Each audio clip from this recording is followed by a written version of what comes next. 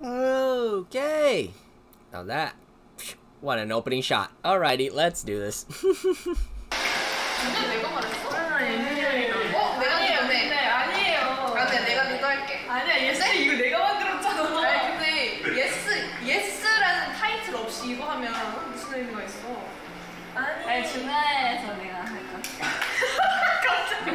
중간에. 나야. 아니 어제 나였잖아 어제. 오케이. 설정상 그렇게 갈게. YES unit. The yes unit. Oh my god. 리더가 방금 너무 비즈니스 아닌가요? 셀카 찍자마자 직진해서 네네네 테이블에서 해봐야 돼. 인정은 안 했습니다. 어제 그냥 급하게 정하느라 흐름 속에서 나온 그냥 리더라는 단어가 나왔는데 아직까지는 잘 모르겠어요. 한번 투표를 다시 해봐야 될 거 아니에요. 투표하는 사람이 두 명밖에 없지만 근데 투표하면 다 자기 이름 쓰잖아요. 뭐 그럴 수도 있는데 여러분들 어떻게 생각하실지 하면 이렇게. 아니 근데 사실 윤준이가 예스즈라는 이름을 제가 지었어요. 그러니까요. 그리고 생크림 얘기도 제가 꺼내지 않았어요? 윤준은 딱 이거. 근데 이것도 좀 크긴 해요. 그래서 그러니까 내가 중간으로서 아무것도 없는 중심을. 근데 예스의 이가 가운데 있잖아. 그래서 은지가 리더. 아 그렇네. 그래서 어쩔 수 없이 좀 이렇게 사진을 찍을 때 너가 센터에 있을 수밖에 없네. 많이 먹고 있어. 근데 나도 은채 나 마이크 주면 너 투표해줄게. 나도. 예스. Yes. 예스. 이렇게.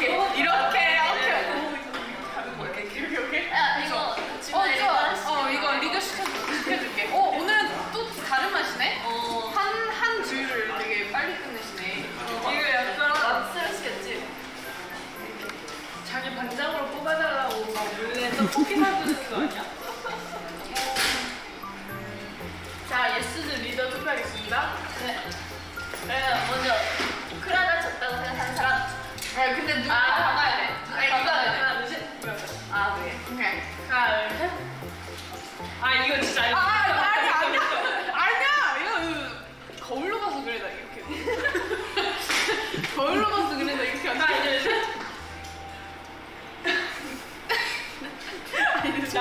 내 손가락 봐. 오케이. 이제 오늘은 은지. 오늘? 일단 오늘은 은지. 일단은 뭐야? 그럼 매일매일 말투 줘야 돼? 뭐 말지 않을 수도 있어. Oh my god. Alrighty, other than that, that is my quick reaction for you for today's Let's Play episode. If you supported me here on YouTube, I love you. If you supported me over on Patreon, I love you. Please leave me a like, comment, and a subscribe, and I will see you all in whatever I do next. Like on the club. Bye bye, guys.